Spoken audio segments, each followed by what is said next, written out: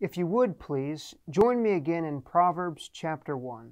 The next several verses which we will look at is what I will call the warning of a father. Look with me at verse 8, where Solomon says, "My son, hear the instruction of thy father, and forsake not the law of thy mother." In verse 8, Solomon calls his son to hear or to give audience to allow him to speak, to be attentive to the instruction of his father. As I read this, I cannot help but think of our Heavenly Father, which allowed Solomon to write this proverb under the inspiration of the Holy Ghost. And our Heavenly Father is pleading with believers today to just hear and to heed the instruction which He has for us.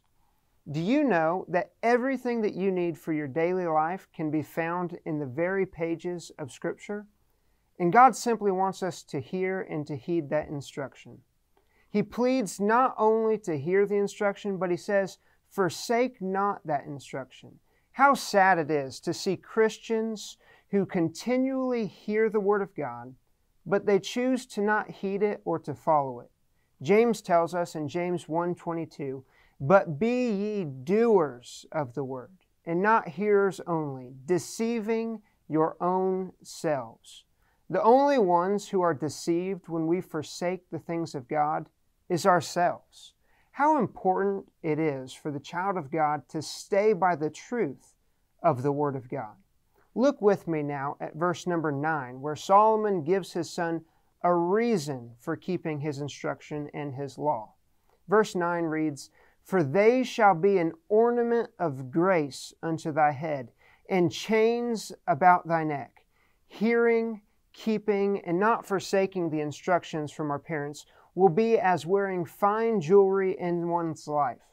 This might not make sense to us now, but in Bible times they would wear chains of gold and other fine jewelry about themselves to show honor. What Solomon is teaching us is that paying heed to parental advice will be that which brings valuable and beautiful adornment to one's life.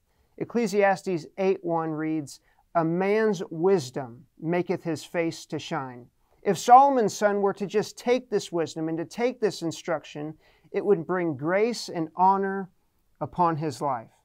The warning of Solomon changes now from just hearing the father's instruction to now giving specific instruction to his son. Verse number 10, Solomon writes, "My son, if sinners entice thee, consent thou not."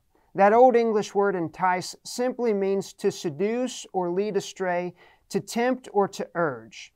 That is exactly what sin does to us. It leads us astray from the things of God. The Bible teaches us that sin is pleasurable for a season. It doesn't last long, but it does tempt us. It does lead us astray. There is a time when sin is enjoyable, but that fruit and that outcome of sin is far greater than the pleasures enjoyed from that sin.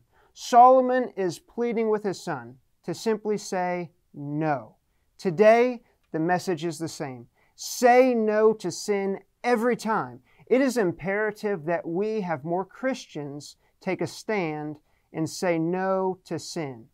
Solomon then gives examples of what the sinners might say or might do to entice his son. Look at verses 11 through 14. Verse 11 starts out, "If they say, 'Come, let us lay wait for blood. Let us lurk privily for the innocent without cause. Let us swallow them up alive as the grave, and whole as those that go down to the pit.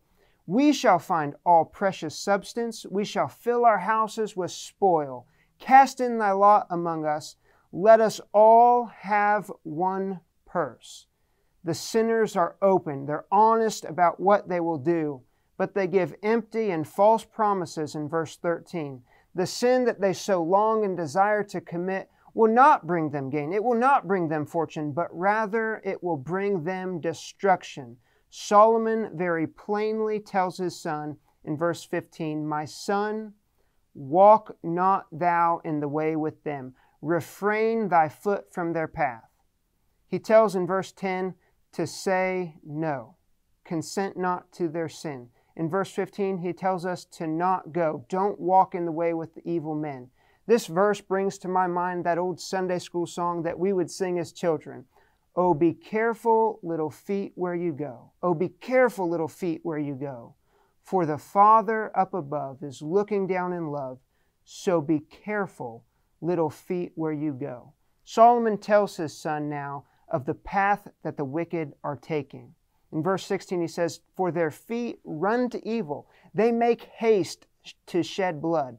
Verse 17 he says, surely in vain the net is spread in the sight of any bird, and they lay wait for their own blood. They lurk privily in their own lives. So are the ways of everyone that is greedy of gain, which taketh away the life of the owners thereof. The outcome of the sinner is settled. There is no question about it. Their destruction is imminent. The sinner knows what the end of his sin will bring, yet due to the pleasure he receives from the sin, he will continue to do it. Verse 17 tells us that it would be vain to set out a net for a bird, because if the bird was watching, the bird would have enough sense to not fall into that trap. But the sinners are not so. The sinner, the wicked person, the evil person, does not have that sense. They see the folly of their sin, and yet they continue in that very sin. Their destruction is certain. Verse 18 tells us they lay wait for their own blood. They lurk privily in their own lives. The lesson here is this: whoever breaks God's law slays himself. In verse 19 it sums it up, that it is not just those who afflict and persecute the weak. It's not just those who shed innocent blood, but rather it is the ways of everyone that is greedy of gain. Solomon is teaching that sin has consequences. All sin has consequences. All sin yields the fruit of death. James 1:15 explains to us, when lust hath conceived, it bringeth forth sin. And sin, when it is finished, bringeth forth death. This principle that Solomon is warning his son about in Proverbs 1 is a principle that is found throughout all of Scripture. Sin always brings death. Sin always brings destruction.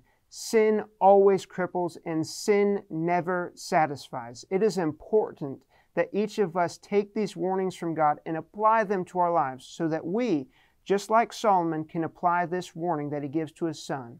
When sinners entice thee, consent thou not.